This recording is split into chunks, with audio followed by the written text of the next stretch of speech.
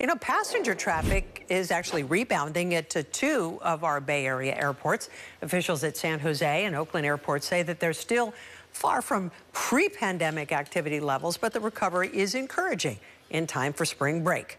KRON 4's Justin Campbell live for us at San Jose Mineta International Airport with more as we head into the busy holiday weekend with more on the increased level of traffic. Justin.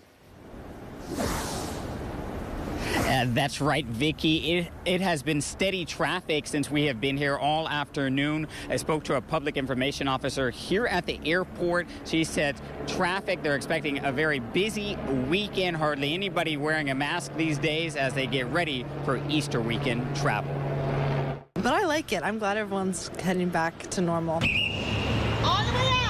San Jose Airport is getting busier. In February, roughly 821,000 passengers flew out of the airport, a 34% increase compared to the same period last year. Across town at Oakland Airport in February, roughly 794,000 passengers, a 19% increase in passenger traffic. Both airports say they are still below their 2019 pre-pandemic levels, but chauffeur Ed Tregeser says he is picking up the same amount of people he did before the pandemic. They're coming from Austin, they're coming from Hawaii, they come from Texas, Denver, Hawaii. Tregeser says he's used to picking up passengers at SFO coming in from Asia, but the pandemic put a stop to that. Because that was like the Wild West every night. Are those flights coming in from Asia? Yeah, they're coming in from Hong Kong and Taipei. Got it.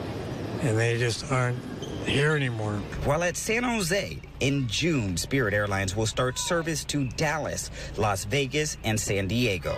It's awesome. I mean, I'm a student. I'm on my last dollar. I'll happily fly Spirit. And I'll fly it too. Reporting live here in San Jose, Justin Campbell, KRON 4 News.